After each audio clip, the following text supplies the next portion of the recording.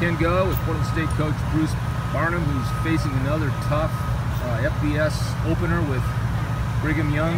Coach, what are you expecting to get out of Saturday's game with BYU? We're going to enjoy the pageantry, number one, Ken. I've got a young football team, freshmen, sophomores. I want to see how they react. There's going to be adversity. There isn't any game, but this one there might be a little bit more.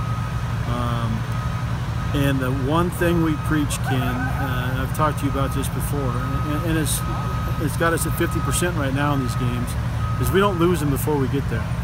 I think a lot of teams cash it in on Wednesday. Oh, we play BYU. Oh, God. Okay, who do we have next? We're not going to do that. We're going to show up, and if you're going to beat us, you're going to have to do it. You're going to have to work. So if we're close in the fourth quarter, cross your fingers.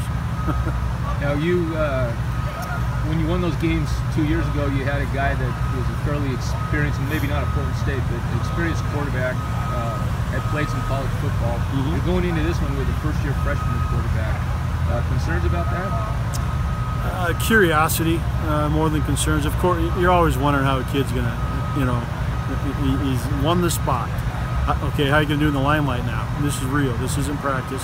This isn't, oh, put it back on, on the line. Let's do that again. But from what I've seen of him and where he came from and what he showed out here so far, there's going to be hiccups. He's a freshman. He's a true freshman. But I think in the long run, it's going to pay a lot of dividends for the Portland State Vikings.